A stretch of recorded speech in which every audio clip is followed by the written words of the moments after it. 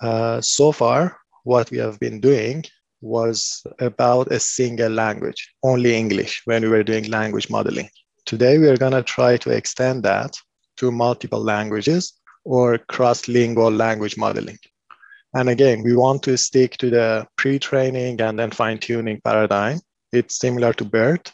Now we want to extend it to multiple languages. You're going to have multiple languages, and you're going to have cross-lingual pre-training. So far, what we were doing was only single languages or single, you had a single corpus for English, for instance. Now we want to do cross-lingual pre-training, and then we have some downstream tasks for each language specifically. XLM is going to stand for cross-lingual language models.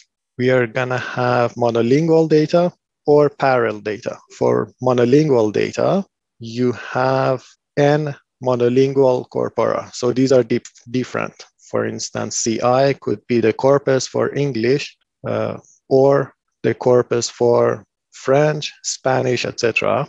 And you have n monolingual corpuses. And that's going to be an unsupervised task. You can make your life a little easier by having parallel data. So you have pairs of English and French data. That's going to become supervised. So it could be either unsupervised or supervised. We have n monolingual corpora, and then let's say ni is the number of sentences in each of those corpuses. In CI, its size is ni.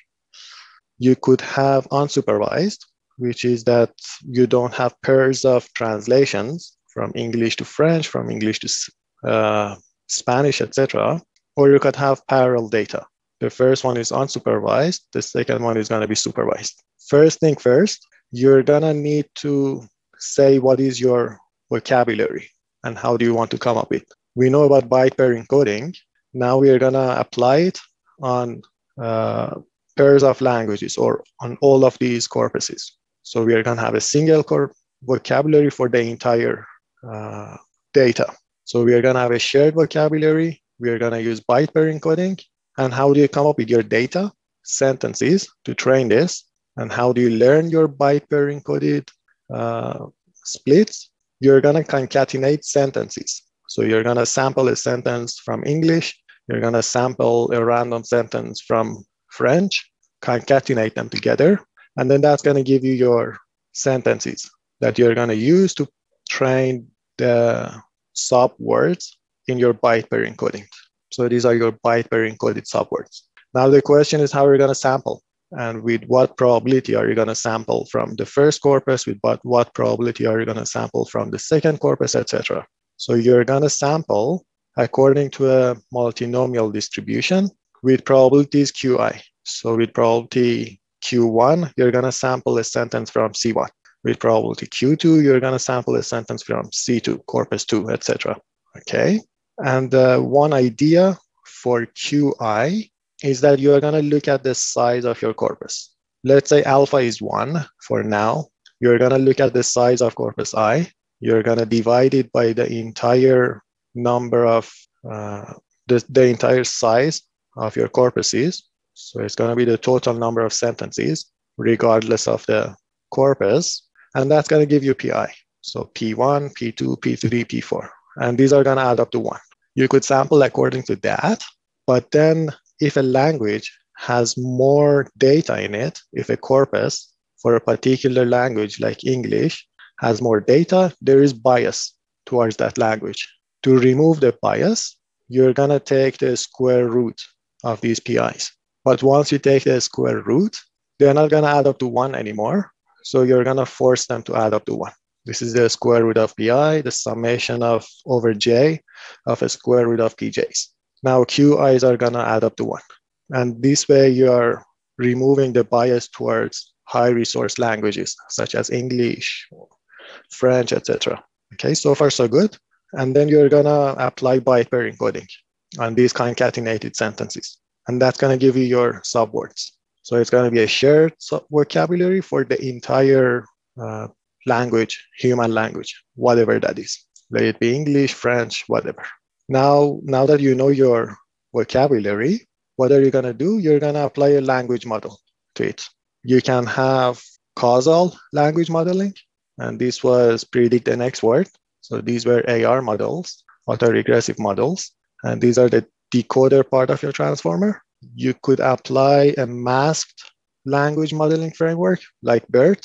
Now, the only catch here is, first of all, you have your token embeddings. These are coming out of your byte pair encoded. You're gonna then need to know what position you're at, and then you're gonna need to know what language. This data is coming from what language. So you're gonna have a language embedding. So if you are processing a sentence in English, you're gonna have a vector corresponding to English here. If you are processing a sentence in French, you're gonna have French here. And then it's gonna be masked. Wherever you have a mask, you're gonna predict it. And then you're gonna train that over the entire corpus, all of your corpora. This is good. This is when you have monolingual data. This is unsupervised. The supervised here means that you have pairs of translations. If you have that, that's a luxury and you can use that. And that's gonna be called TLM. So we had CLM, MLM, and TLM. This is translation language modeling.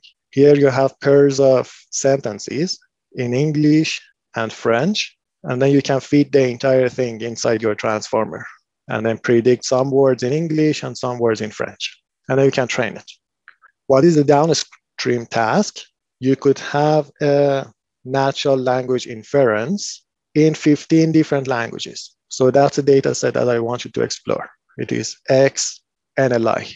For instance, your task could be in French. There is a pair of sentences in French, and the question is, are they logically following each other? Are they contradiction or they are neutral?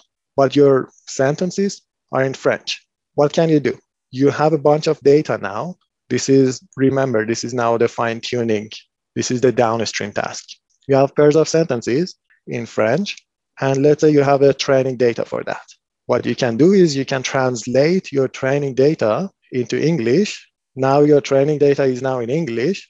You fine tune your your cross-lingual language model or your language model for that task in English, and then you can use that.